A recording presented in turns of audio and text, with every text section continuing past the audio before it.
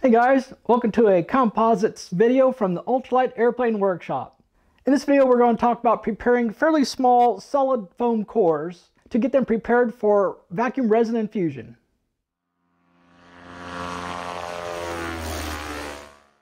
I've prepared quite a few foam cores for these sample carbon fiber sandwiches that I've been making for testing.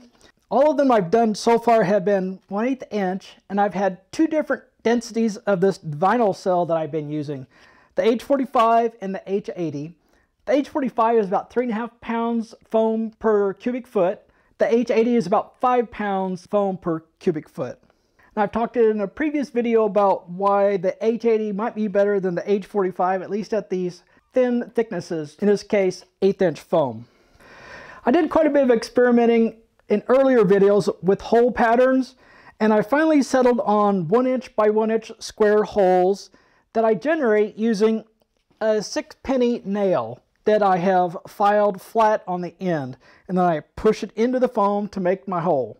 And I still like that method for these small samples. Now, if this were a really large sample, well, let's say this sheet here is 32 inches by 48 inches, that would be way too many holes to punch in. So I would try to find foam that's already pre-punched and possibly scored. Now, it does add a little more expense, so if you can tolerate the time to put all the holes in, maybe it's worth doing that. But for these small samples, the small amount of time it takes to put in the holes, I'm perfectly happy to save a little money and do those holes myself.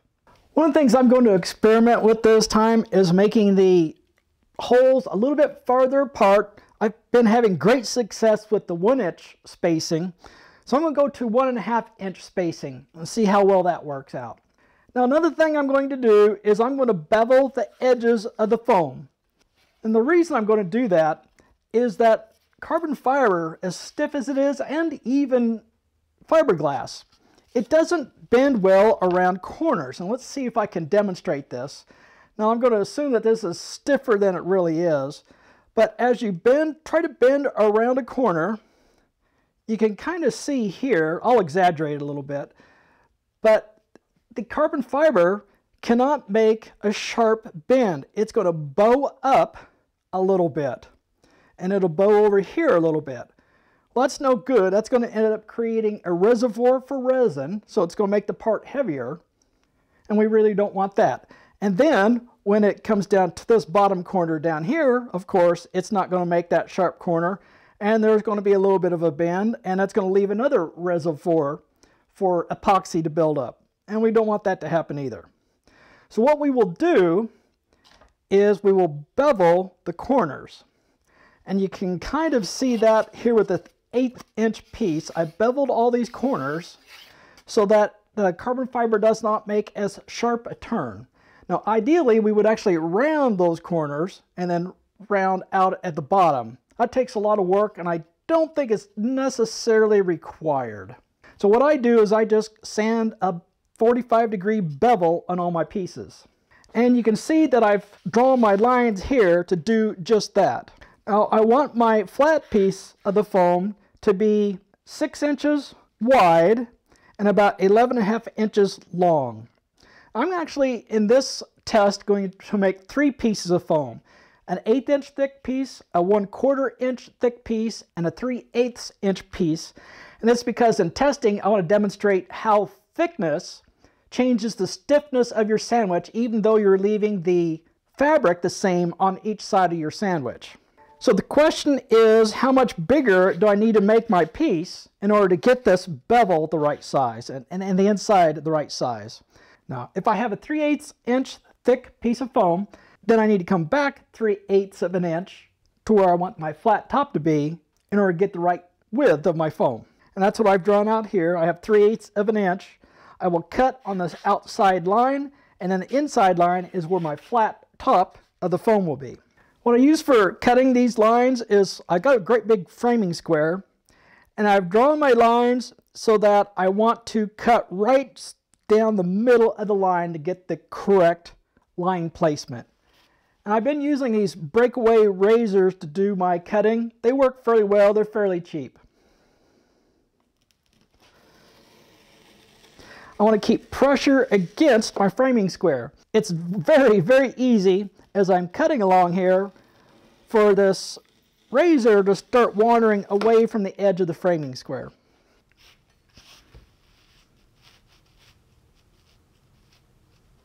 There we have it. I'm going to do the same sort of thing for my other thicknesses. For the 1/8 inch, I bring this line back 1/8 of an inch. For my 1/4 inch thickness, I bring the line 1/4 inch back from the edge. There are a couple ways that we can cut this bevel on this edge. I've already done one on this side of this 1/8 inch piece of foam. And the way I did it this time was that I used this aluminum backing plate so that the foam has something stiff to go against, and with a fairly sharp edge. I have a nice sharp razor knife, and I bring another piece of wood on top to help support it. And what I'm going to do is basically saw the bevel into this edge. And you have to be fairly careful because this knife will tend to want to ride up away from the edge. So you have to keep pushing it down, and you have to use a sawing motion, and you have to saw down. If you try to saw up, it'll push this 1/8 inch foam up away from this edge, and that won't work very well. So on the downstroke, you pull and saw, and then I come back a little bit when I go up, and so all of the cutting action is down. You want to make sure you don't pull very hard, because what you can do is at this edge where the foam is the thinnest, right down here, it will tear out the edge of the foam. And now you're creating gaps down there that epoxy will fill, and it'll make your part harder. Now, one of the things I've found with using this cutting method is I have a difficult time creating a nice uniform edge. It tends to ride up and down a little bit, and then of course tearing out a little bit. So I'm not very fond of this method. And it doesn't really matter if you have an exact 45. You can be plus or minus 5 or maybe even 10 degrees and it'll work just fine.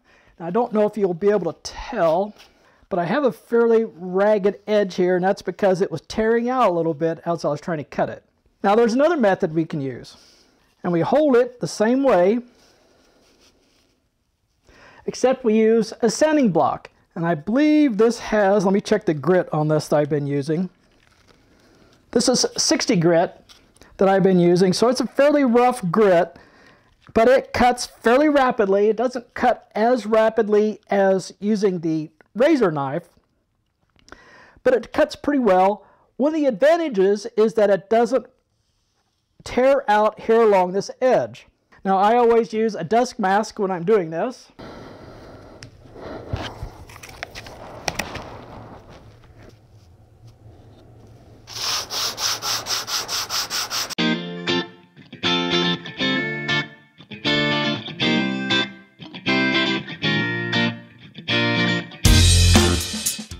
I've already finished the 1/8 inch piece of foam.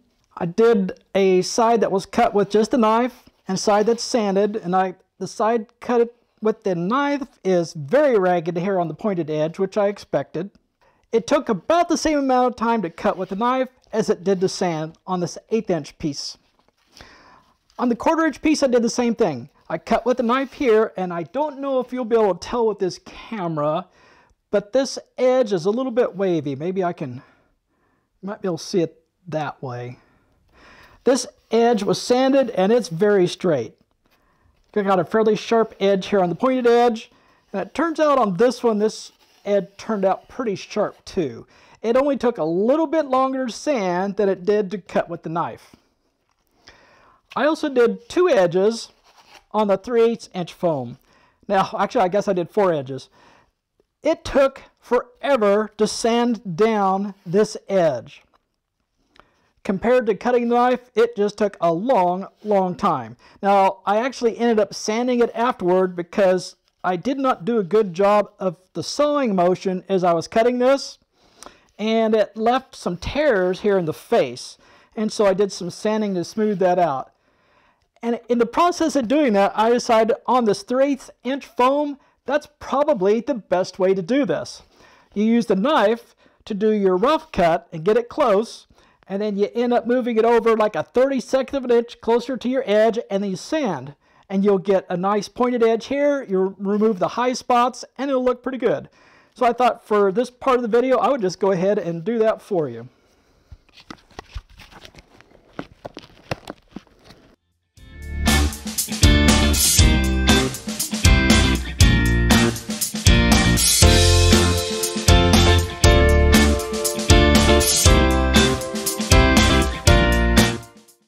In the overall scheme of things, the unevenness as we're going along here probably doesn't really mean much.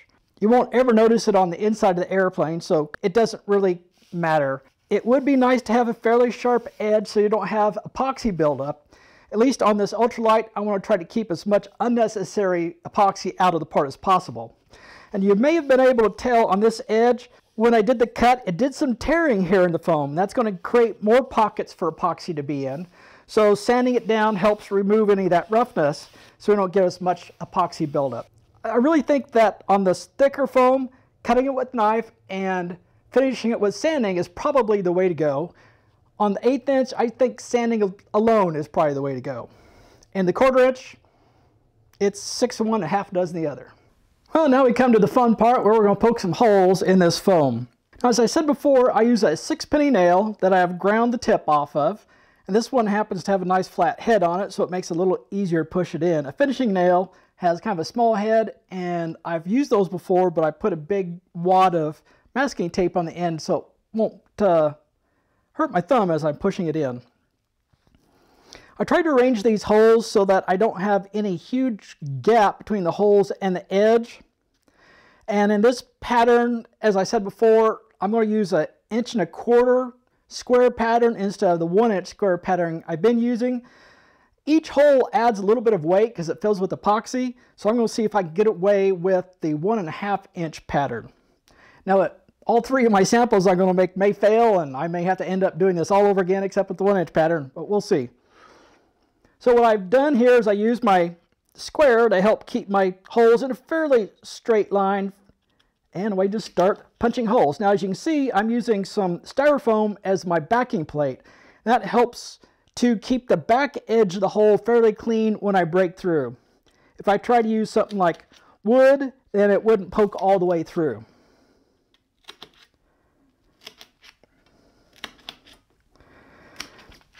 So you can make a hole pattern fairly rapidly using this method.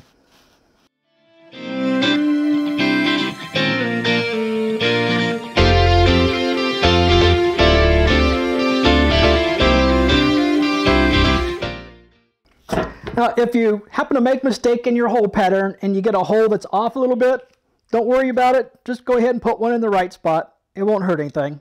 Another advantage of going with the larger hole pattern is there's fewer holes, so it's much quicker to punch these. For a really large piece, let's say 8 foot by 4 foot, I probably wouldn't go through all the trouble of punching these holes. I'd go ahead and find a distributor that would sell me the core with the holes already in it. Well, I'm going to go ahead and do these other 2. And we'll have our cores prepared and ready to go. I'm not going to score the back side. So far, I've found that I don't need to, at least with the fabrics that I'm using and the vacuum pressure that I'm using. I did a vacuum resin infusion of the 3 cores with a 2x2 twill on one side, the vacuum bag side, and a biaxial carbon fiber on the other side. And both those layers are 200 grams per square meter.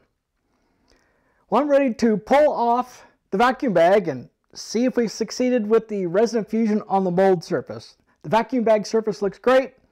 Let's see if the mold surface worked. If not, it's not a big loss. Lost a little bit of foam and carbon fiber, but not a big deal. We'll just have to switch back to our 1 inch pattern.